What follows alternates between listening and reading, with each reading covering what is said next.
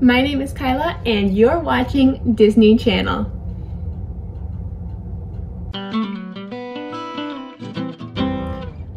Hello to all my returning subscribers and welcome if you are new. Today we have a crazy fun video for you. We are going to be ranking the top 10 Disney/Pixar animated films. So for those of you who don't know me, Disney has been a major part of my life for as long as I can remember. Like, my family was that family that watched every Disney movie as soon as it came out, went to Disney World all the time. I even actually have a Donald Duck tattooed on my arm, which I will insert a clip of right here. So yeah, like, Disney is my thing. So we are going to be ranking these starting at number 10 and getting ourselves all the way to number 1. I am so excited to do this. Let's head right on in. So starting off strong at number 10, we have the movie Meet the Robinsons. In my opinion, this is one of the most underrated movies in the Disney history, franchise, whatever you'd like to call it. This movie is so good. So the premise of this movie is essentially that Louis is this 12-year-old genius who enters a science fair trying to do this time travel machine so that he can find his birth mother. Essentially, during the science fair that he's brought this project to, it goes astray, his project, and it turns out that this guy named the bowler hat guy has actually stolen his machine. So after he's been discouraged by this, he kind of decides to give up, but then he gets a visit from this guy from the future named Wilbur. And Wilbur takes him on this like crazy ride to kind of go through the future and meet Wilbur's wacky family, which makes Louis gain the courage to keep moving forward, which, if you know Walt Disney, is one of his main quotes. So the movie is almost like an homage to Walt Disney. I highly, highly recommend watching it if you've never seen it. This is why it gets in my top 10. Okay, so moving on to number 9. Number 9 on my Disney top 10 is actually a newer movie. This movie is the movie Luca. So Luca is actually a movie that's been set in like the Italian Riviera area. And essentially, Luca is this sea monster who's living below the surface, but he's always seeing these boats passing by up on top of the world, like up on top from the sea, and he's always been super curious about what it is that lies above the water.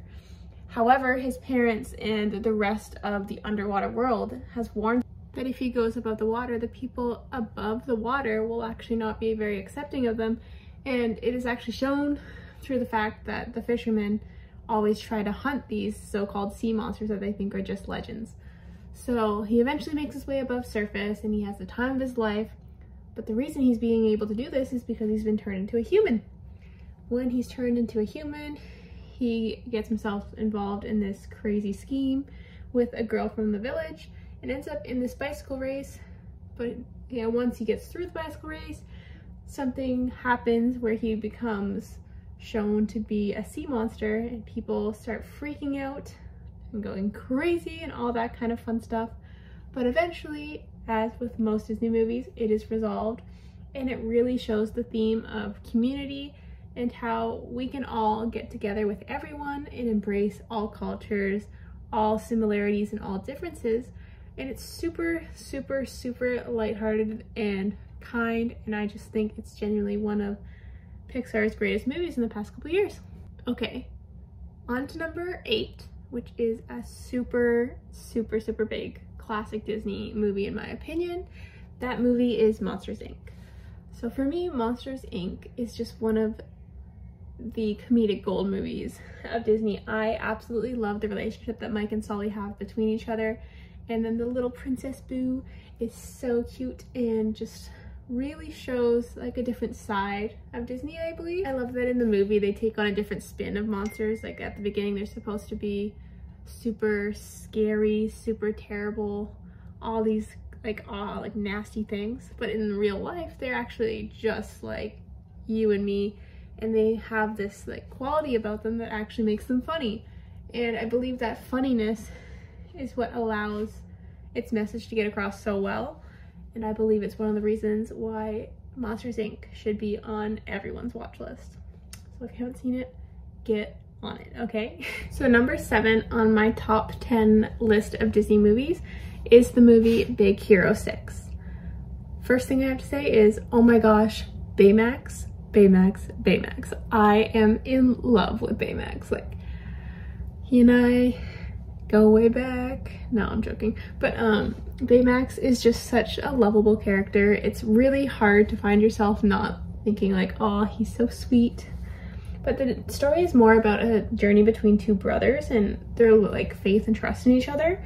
And I think the message is something that isn't necessarily seen all the time, but it is fantastic when you dig into it. So I think if you haven't seen Big Hero 6, which is set in Japan, it is definitely worth a watch. And if you have seen it, let me know below. Like, let me know your thoughts on it, because I've heard from some people that it's a very divisive movie. Like, some people think it's not worth the time, but in my opinion, it certainly is. So if you have an opinion on that movie, please leave it down below. I would love to read through it and hear what you have to say. And coming in hot at number 6 is Toy Story.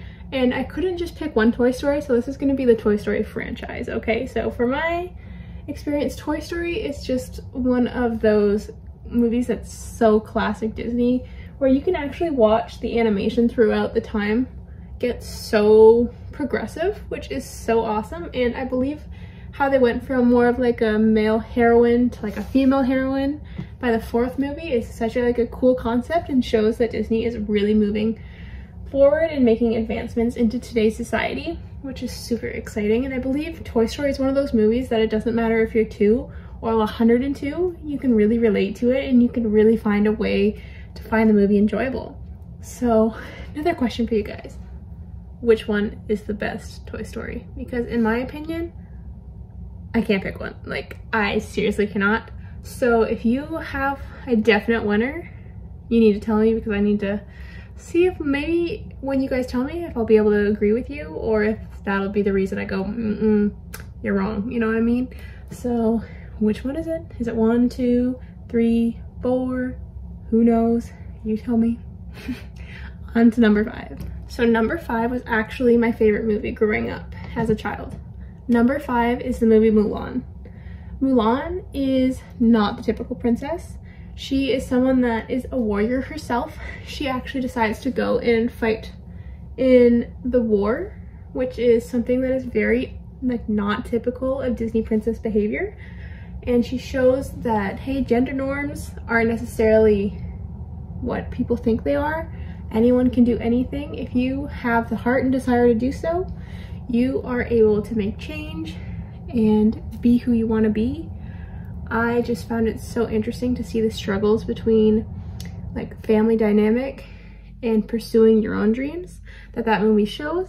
And I think Mulan is another one of those very underrated movies. And if you have never seen it, I need to tell you about Mushu. Mushu is going to make you laugh. He is great. He's voiced by Eddie Murphy. You need to put that on your watch list if you've never seen Mulan. So go ahead, give you a second, write that down. Make sure you see it, okay? Because it is a great Disney movie. And number 4 on my top 10 Disney movies is going to the movie Tangled. The soundtrack alone in this movie is enough to put it here. Like, the soundtrack is so fun. It makes you want to get up and dance, especially the song I Have a Dream. It is so good. It's sung by these crazy people, but the song itself goes hard. If you've seen it, you know, great song. But the movie itself is actually very interesting. It's kind of like a loose take on the classic Rapunzel. So her name is actually Rapunzel in the movie, but she finds a way to get away from her evil stepmother, has an awesome journey with Eugene, aka Flynn Rider. And Flynn Rider is hilarious himself. He's just one of those like very charming princes who you don't really like get to meet or see his deeper side until very later in the movie.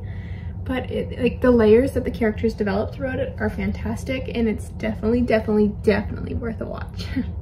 So another one to add to that watch list. Number 3 on my list of top 10 Disney movies is the movie Princess and the Frog. This movie is absolutely underrated. Highly recommend seeing this if you have not. So this is actually a movie about a girl named Tiana who grows up in more of like a working class family, who shows that like with hard work all dreams can be accomplished. That's what she's believed her whole life. So she's built up this money, she wants to open her own restaurant. She tries to open it, but when she does, she finds out at a rich neighbor's party that that money that she had sent to the realtor is actually going to be taken away, and she's no longer going to be able to open her restaurant. But as a child, that neighbor's daughter had actually been someone that brought her over to listen to fairy tales. They had learned that if you kiss a frog, that you can find your Prince Charming and all your dreams will come true. So that night when she's at the party, she actually finds a frog, and the frog convinces her to kiss him because he is actually a prince, and she thinks that she is a princess. Little does she know, or little does he know, that she is in fact a working class girl and not a princess. So they end up both becoming frogs, and they go on this wild adventure down the bayou. They meet Mama Odie, who tells them that in order to get back to where they want, they need to be able to go on this whole journey. They end up finding out that they're actually each other's true loves, and that true love is able to save the day, and it brings them back, and Tiana's able to open her restaurant, and everything goes according to plan. It's a super, super awesome movie. I love the like jazz elements of the movie as well, and there's this character Louis, who is just so stunning, so fun to look at, so fun to like see him interact with the other characters. I love his like energy in the movie. It's just so fun. So yeah, most highly underrated movie I believe on this list is Princess and the Frog. Please, please, please go watch it. And coming in real hot on number 2 of the top 10 Disney movies is the movie Hercules. Another one of those soundtracks, could put it here too. Like, you don't need to even watch the movie if you've listened to the soundtrack. It is fire. It is so good. So Hercules is just one of those movies that actually came out a long time ago, and I had never seen it when I was younger. Because honestly, like, I didn't know that it was like a big deal. Like, no one had talked about it, no one told me anything about it. So I was like, you know what, like, let me try it one day. And I found out that it is like incredible. There's no other words to describe it. If you've never seen Hercules, just take a second and do so. Like, it's incredible. There's nothing more to say about it. Just everyone needs to watch Hercules. Watch it right now, please. Okay. My number 1 Disney movie, I feel like could be controversial, but my number 1 Disney movie is actually Frozen 2. Frozen 2, in my opinion, is just something that is so different from most of Disney's previous movies. I believe it's a much more adult film. Like, I think the concepts that are in the movie might actually be hard for like a younger child to comprehend. It is like, because there is like an entity that's in the movie that you never really see or hear until at the very end. So it's something that really does do more of like a deep dive into like the psychological aspects of what makes like Anna and Elsa tick and why they have the journey that they have. And in my head, it's a like creative genius movement. I love it. And for me, Olaf is arguably one of my favorite characters to ever exist. He's just so funny. Like, there's a line in the movie where he goes, "Samantha, I don't even know a Samantha." And like, I still to this day just randomly quote that all the time. Like, it's such a good movie. So for me, Frozen number 2 gets my number 1 spot on the top 10 Disney movies. Okay, so that completes my top 10 list of Disney/Pixar's greatest animated films. So if you liked this video, please remember to like, comment, and subscribe to my channel so that you can see more of this in both lifestyle videos and Disney videos. I love you all so much. Thank you so much for your time. Bye.